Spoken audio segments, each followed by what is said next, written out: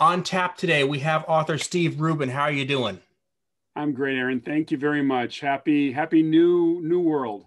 That is the best way to put it. It is a new world, or at least it's newer than it was not too long ago. And I find it interesting. I'm coming to you out of a mutual love of James Bond, where you see end of the world scenarios over and over again. And it's funny to go back to that being fiction. Yes, I agree completely. Let's focus on the world of make believe. Mm-hmm. Mm-hmm. Now, I mean, I actually just watched The Living Daylights the other day, just out of fun because I've seen it before, obviously, but it was just time to give that one another spin. I Timothy Dalton brings up a lot of interesting commentary. He's a fine actor, believe me. He's a very good actor. I just didn't think he was James Bond. I thought that he was a little too serious. Now, I'm not saying that he should go back to the lightness of Roger Moore, who I also felt was the wrong James Bond, even though he was very successful at it. I have in my mind, the twin bookends are Sean Connery, Daniel Craig. To me, they're the consummate Bonds. Serious but not too serious. They also have that je ne sais quoi, that kind of aura about them that just made them James Bond. And Timothy did a very good job. I just don't think he did as good a job as Sean Connery and Daniel Craig. That's fair. And I mean, the first argument every James Bond fan has is who is the best, who is the worst Bond. And I am an out and out Dalton fan, but it hurts because he only had two movies, so you don't really have a lot to build off of from that. No, that's so true. And I thought License to Kill was not a very good Bond movie in that the subject matter was just like a extended episode of Miami Vice. I mean, it just didn't have the qualities for me that make a good James Bond movie. The amazing locations, the whole kind of thrill a minute story. I just thought it was just a little too dark, but still, very well made. And there's lots of things to be thankful for. I thought Carrie Lowell was terrific in License to Kill, and I thought Robert Davi was the perfect villain for that piece. It just didn't fly for me. And I'm already getting the sense that if you and I were to sit down with a couple of beers, we would actually have a lot of fun disagreeing on some stuff because I know where you're coming from and I'm loving it. But what do you think does make a good Bond movie? What are the best of the Bond moments out there? Well, over the years, I think I've come to the conclusion that the villain has to be terrific. I mean, for my money, the first James Bond movie I ever saw was Goldfinger in the theaters, Christmas '64. I was 12, and it had a tremendous impact on me. And I think over the years, Goldfinger has become, for me, the archetypal James Bond villain. A little larger than life, but not fantasy. The best Bond movies are the Bond movies that have the best villains. So that's where you start. Now, obviously, you got to have the right James Bond, and that's obviously a key here. But it doesn't help to have a great James Bond, a lousy villain. For instance, Quantum of Solace, the second Daniel Craig. I thought after Daniel Craig came out like gangbusters in Casino Royale, and arguably the best Bond movie from my sense since Goldfinger, it fell down in Quantum because Matthew Amalric's Dominic Green character was just kind of a businessman who was working for Spectre, as we later go on, but a bland villain. Agreed. And then in the next film, you've got Javier Bardem's Raul Silva, who was a terrific villain. So for me, Skyfall works really well. I'm not a huge fan of Christoph Waltz's Blofeld. I just didn't think it filled the screen for me, but some people like him. He's probably one of our best character actors right now. I just think the reimagining Blofeld as James Bond's foster brother was just too much of a stretch for me. Yeah, it kind of, to me, was that imperfect way of going back to Goldfinger, Goldeneye, when we brought in the death of his parents, and we tried to tie that into his recruitment, and it it seemed to work in GoldenEye. It didn't work so much better in the later movies, trying to fill in James Bond mystery family life. You know, I grew up a history buff. You know, I Mm-hmm. studied history at UCLA. My first books are history books on film. Um, I like when movies tap into their own history, and certainly the Bond movies with a 50 plus year history have a lot of history to tap into. At times it works beautifully. I mean, For Your Eyes Only starts really wonderfully when Roger goes to visit Tracy's grave. Of course, that teaser disintegrated rapidly with that goofy helicopter thing, but that's neither here nor there. In On Her Majesty's Secret Service, when Lazenby retreats to his office and starts pulling props out of his desk, you know, the Strangler Watch from Russia with Love, the rebreather from Thunderball, excuse me, Ursula Andress's honey's belt with a knife in it from Dr. No. Those are wonderful moments. I love that kind of stuff. And of course, recently they've given Daniel Craig back the old Aston Martin at times, which has been great. I mean, talk about iconic material. But sometimes it doesn't work as well. And inventing this relationship between him and Blofeld just didn't work for me. But listen, they keep trying. One of the challenges these days, as we are in the 21st century, is how do you make a James Bond movie? They've done films for 50 years. Can we still make it fresh? And I give the Bond producers a tremendous lot of credit because they always produce a very big film, what in industry parlance in Hollywood is called a tent pole. You know, a big release for the year that, you know, helps your balance sheet considerably. And of course, the Bond movies have always been very successful. But it's getting tougher and tougher. Back in the 60s, they didn't have to compete with Mission Impossible, the Bourne series, the Kingman series, even the Fast and the Furious series. When you want to do a car chase in a movie, including in a Bond movie, you got to compete now with Fast and the Furious, where they do things with cars which are incredible.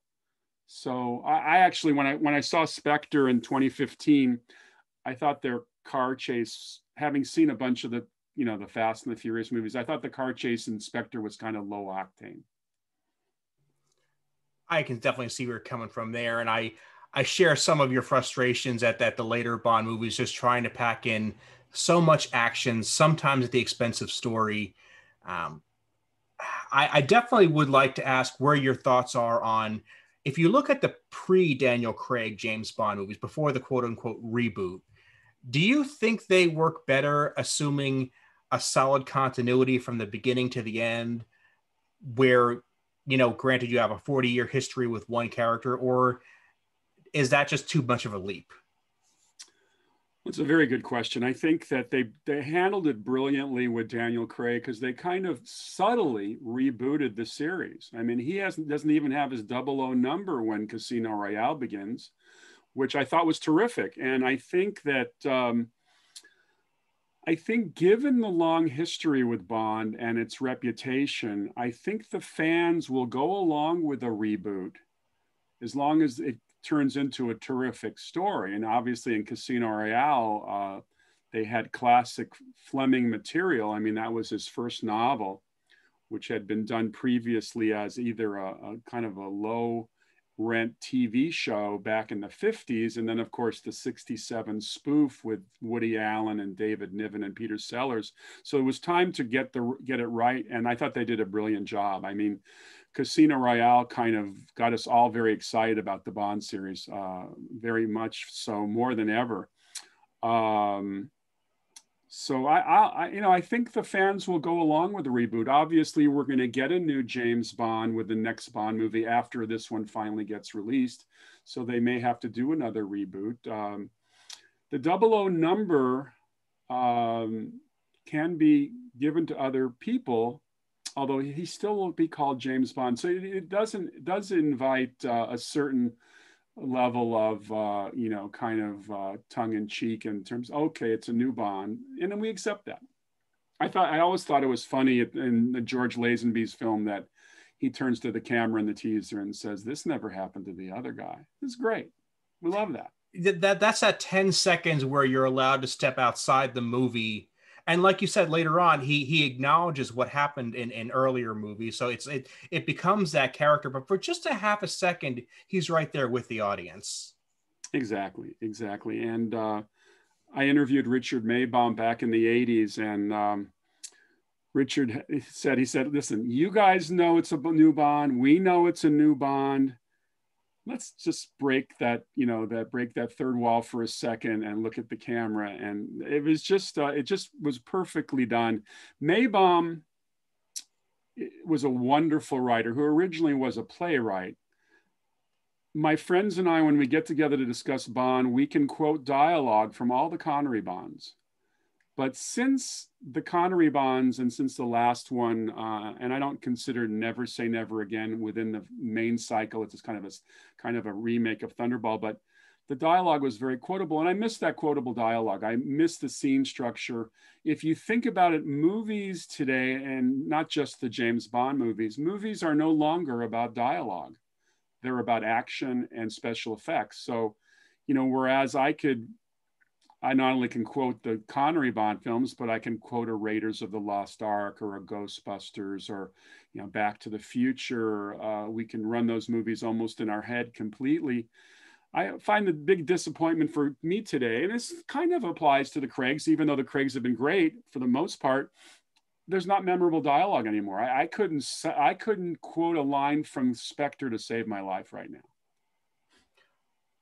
And I liked Spectre. I really did. My favorite of the Craigs is Skyfall, but Spectre is probably right there behind it. And I can't really quote anything from it. Yeah, the style has changed. The dialogue services the action. It doesn't stand on its own. I mean, it's a different style. I mean, back in the 60s when Maybaum was writing the Connery Bonds, at least the first 4 or 5, there just was a real coolness about the turning of the phrases and the use of what they call throwaway humor. I mean, Connery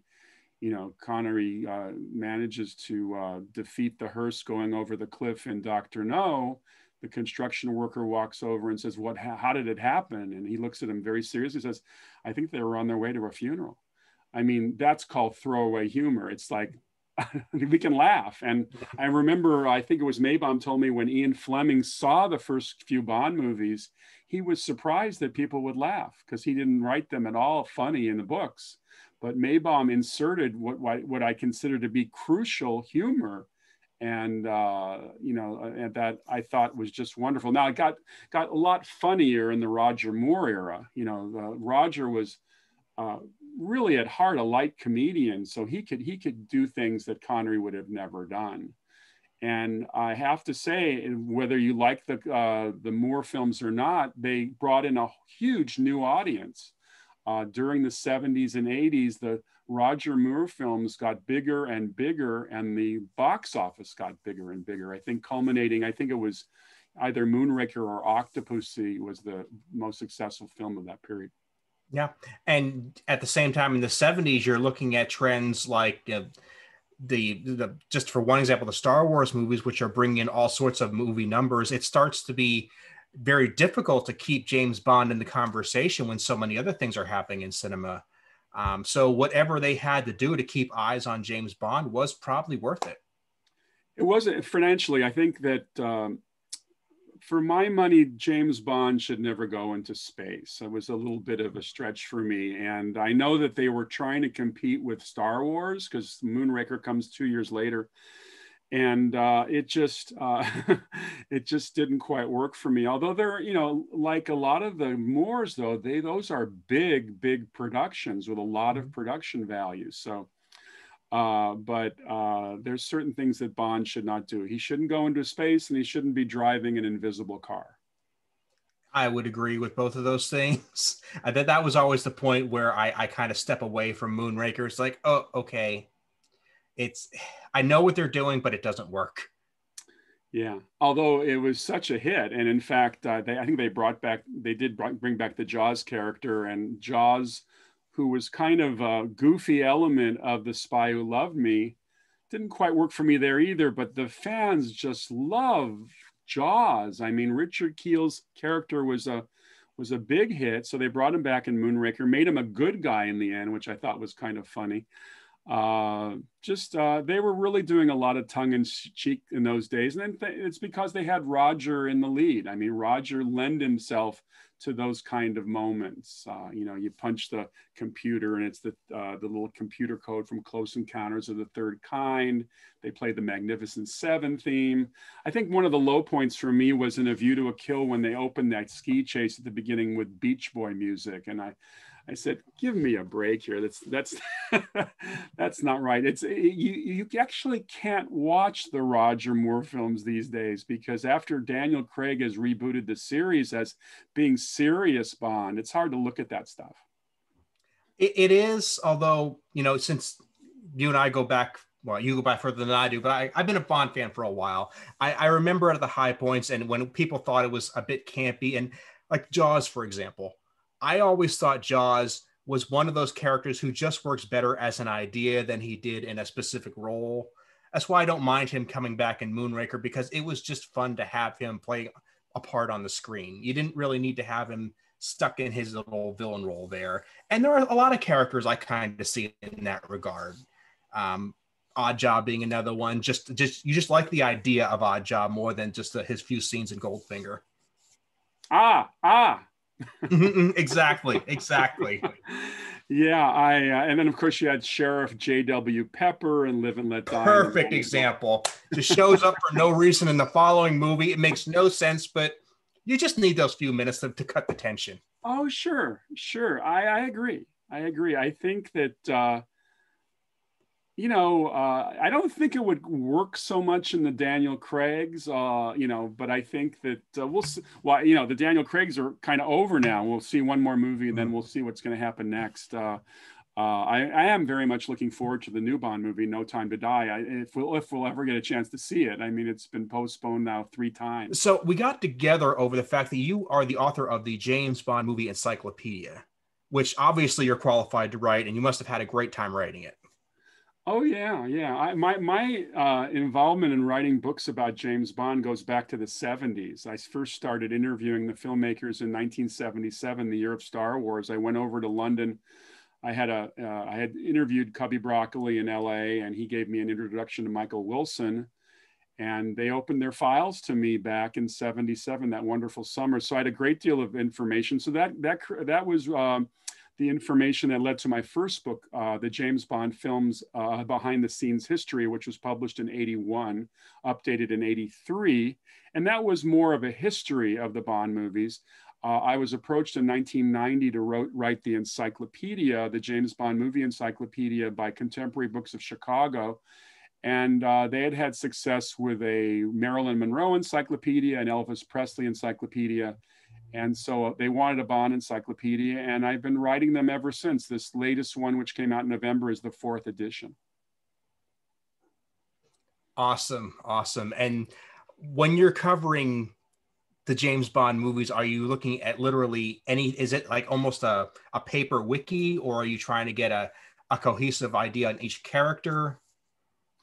Well, my responsibility as an encyclopedia writer is to do a formal entry for everything I can do a formal entry for. So every actor of note who was in the Bond movies has his own entry, his birth date, his birthplace, background, additional credits, something if he interacted with other Bond players at some point, I have it in there, interesting facts about them, and then their characters as well. There are character bios, there are actor bios, there are equipment bios, whether it's weapons, cars, locations, trivia, dialogue, all sorts of information. My design is to entertain the reader with something on every page, plus over 400 photos, many of which they've never seen before. So when you're looking at it's essentially a way of 3-dimensionalizing the Bond universe in a way that the movies themselves on their own can't.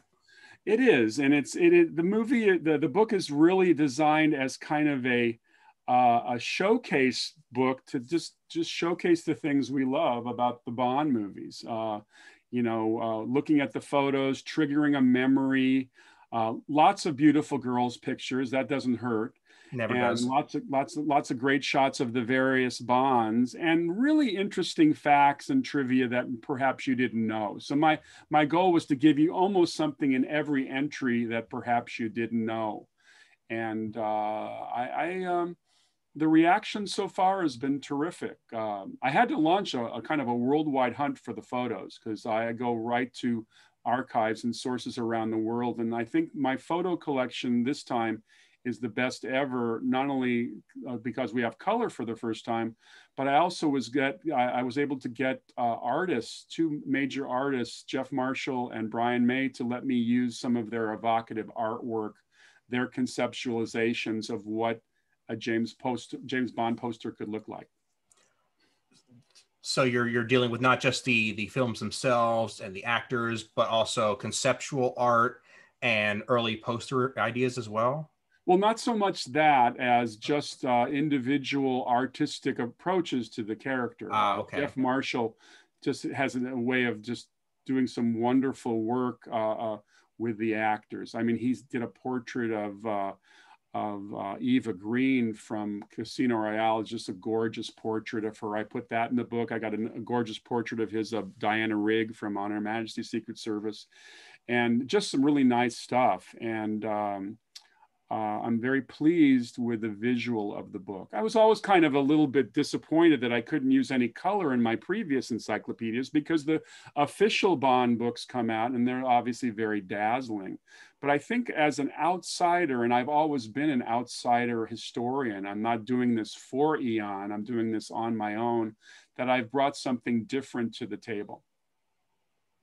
So when you're looking at when you're looking at these individual characters, let's say Blofeld, just for one example, and you're making an entry on Blofeld, how much do you lean on what's strictly in the movies and scripts, and how much do you incorporate stuff from outside the movies themselves? Things like, for the early things like the books, and for later entries like maybe even the video games. I'm strictly movie oriented. Strictly movie. Yeah, I don't get into the books other than obviously having a very nice entry on Ian Fleming. Or if there's something that I need to tell people about that's related to a book element, but very little on the books, and virtually nothing on the games. It's really just the main Bond films, although I have entries for Never Say Never Again and for Casino Royale, both the previous versions, just so we can have them in the book. Fair enough. Anything on Operation Kid Brother? I mention it, certainly a number of actors. Okay, I'm happy with that. Of course. I just had to know if it got even so much as a nod. Oh yeah, no, absolutely. So with the book, is it out yet? I did a little research on it. I didn't see if it was available for sale just yet. Yes, the James Bond Movie Encyclopedia is available. It came out November 14th. So it's been out for a while, and you can get a book at your local bookstore, hopefully, or on Amazon. I'm working out a promotion with the Classic Movie Bookshop in Hollywood, Larry Edmonds, which is like the book central for movie books. And if anybody wanted a autograph copy, and they can order it through Larry Edmonds, and that's EDMUNDS.com, LarryEdmonds.com, and then I go down there frequently, and I'll sign a book to them, and it'll get shipped directly to the people who want it. I'll make sure I put that in the show notes of my website, aaronbossig.com, because as a guy who appreciates signed books, if somebody does want to take that opportunity to get one, I want to give them that. Oh, sure. Sure. No, absolutely. And I go into bookstores and sign, although I haven't been going into a lot of bookstores because of COVID, et cetera. Okay. Well, I know you're up against a time crunch, so I don't want to keep you longer than I have to. But is there any more social media links you could drop, or any places people could follow you online? Sure. Well, to promote the book, I do something on Facebook called This Day in James Bond Movie History. In fact, we're doing the interview today. We're celebrating two birthdays today. We're celebrating Telly Savalas, who unfortunately passed away in 1994, but we're celebrating the anniversary of his birth. And Michael Wilson, the producer who produces the Bond series with Barbara Broccoli, he's celebrating a birthday today. So I do that regularly, usually twice a week on 2 Facebook pages. Well, actually, there are a number of Facebook, but my own Steve Rubin, Rubin. And then I have a Facebook page called the James Bond Movie Encyclopedia. So that's one way of reaching out to me. I also am on LinkedIn, Steve Rubin on LinkedIn. I'm on Instagram. I don't do much tweeting, but I do a lot of Facebook posting. I'm a working film historian, so I'm always reviewing classic films on Facebook and developing some ideas. I also, I'm very heavily into writing and producing in LA. I've produced 5 films, 3 narrative features and 2 docs, and I've written a lot of spec scripts of late with 2 different partners. We're out there every day trying to sell. I've been focusing on comedy. Which is worlds away from Bond, but we feel that the comedy genre has gone kind of fallow in the movie business. If you're going to watch a comedy, it's pretty raunchy. Our inspiration was films like Back to the Future, Ghostbusters, Night at the Museum, family adventure films that can be fun.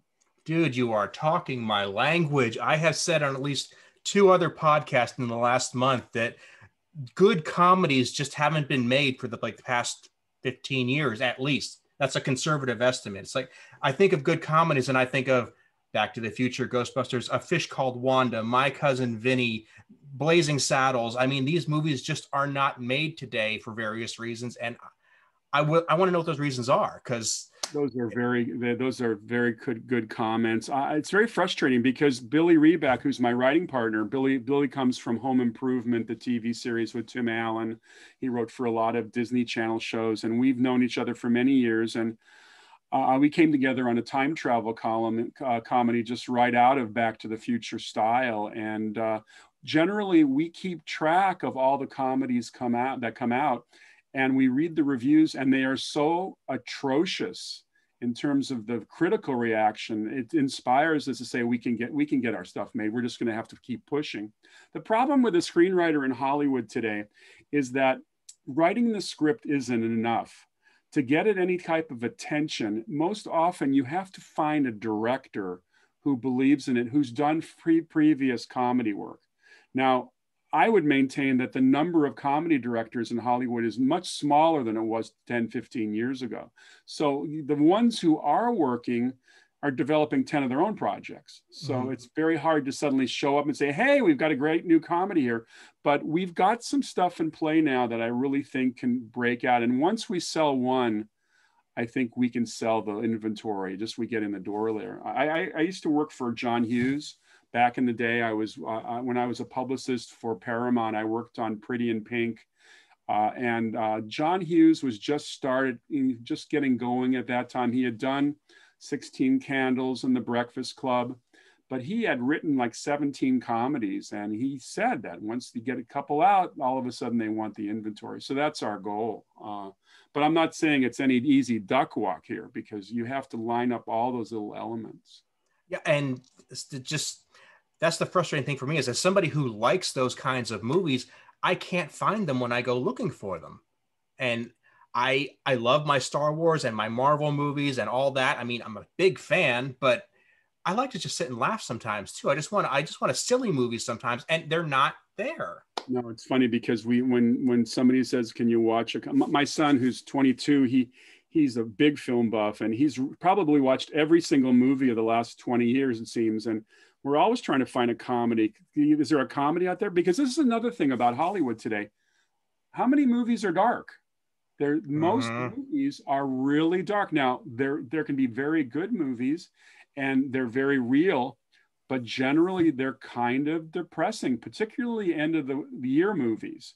So, I mean, I light a candle to anybody who can get a movie made anytime, but enough already with dark movies. Can we have something a little light? Can we have something a little, fun? What did I see? I just watched a movie the other night called Palm Springs. I don't know if you've heard about it.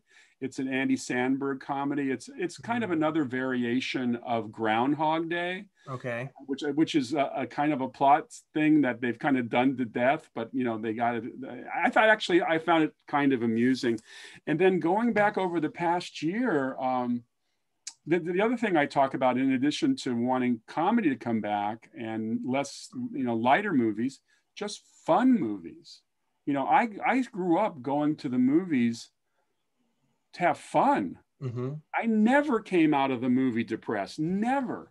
I never got too heavily involved in something to the point where I said, oh my God, that's much too dark for me. And I think when people go to the movies, and I don't know if it's changed, but I really think that people go to the movies to escape their day to day. They really want to be transported. Mm-hmm. I mean, look at the movies that have been successful. I mean, the Marvel films, the Star Wars films, they transport you to places. And whether you like the movies or not, they are adventure films, and they're part of the history of Hollywood that goes back to Robin Hood and the early James Bond movies. So I really kind of miss fun. Last year, I think the most fun I had at the movies was seeing the Quentin Tarantino movie, Once Upon a Time in Hollywood, which got very dark in that movie, but I still found it to be fun the way he kind of looked at Hollywood 1969. And I found that to be a real satisfying movie for me, because being a film buff and a history buff, it was kind of where I grew up. Yeah, I think about those core movies that really used to get me excited about watching movies as a kid. Things like the first Superman, or the Muppet movie, or the Ghostbusters again, or Back to the Future, where I would not know what was going to happen. It was like I had this story, and it was taking me for a literal ride. And today, if I go to a Marvel movie, just to pick on them a little bit more because they got enough money, they can take it. It's like I know what I'm going to see. I know how it's going to be done. I know the look and the feel and the tone and the mood. And the only surprise I might have is, oh, they worked in this character and I didn't think that was going to happen. Okay, but yeah, you know where I'm going with this. Yeah, no, I know where you're going with this. I mean, there have been some pluses, but I'll tell you, one of my biggest disappointments this season was seeing the sequel to Wonder Woman. I thought the first Wonder Woman was actually a lot of fun. I thought, I mean, Gal Gadot is just stunning, and she's still stunning, but what a dog of a movie. I just thought it was just terrible. And I have to tell you that the other movie I saw recently that really I rag on is Christopher Nolan's latest movie, Tenet, which I'm still wondering what I spent 2.5 hours watching. And I'm a Nolan fan. I was a big Inception fan, and I like a lot of his work. I thought Dunkirk was really interesting, but I just I think that whereas television has gotten very good. I think there's a lot of great television on there. If you can't find great television, you're living in a submarine. But the movie business seems to be divided with tentpole Marvel movies and then 20 depressing movies at the end of the year with very little in between. And I think we can do better. And I'm hoping once COVID's over that we can get back to some fun movies. And I'm going to do my little part to try to make one of those, or 2 or 10. I want to keep an eye on that. Knowing that this is what you're after and this is the kind of movie you're going for, you definitely have a fan in me, and I want to check and see what's going to come out from you. Thank you. Thank you, Aaron. I appreciate that. Every fan counts, and you just have to keep pushing that peanut uphill every day, and good things can happen. I mean, I've discovered in Hollywood that if you have a good idea, you need a lot of support, but eventually it can see the light of day. And I'm optimistic. That's not something you hear a lot these days. You're optimistic. Yes. Yes, absolutely. Man, I would love to get you back on and talk about just comedy, about just writing. Sure. And James Bond would be great too, because I'm always a James Bond fan. But knowing that this is what you're trying to make, I definitely want to swing back and put a pin in this. I'm there, man. I can talk about it till the cows come home. Fantastic. Well, how about we wrap this up for now and we set something up for down the road? Sounds good.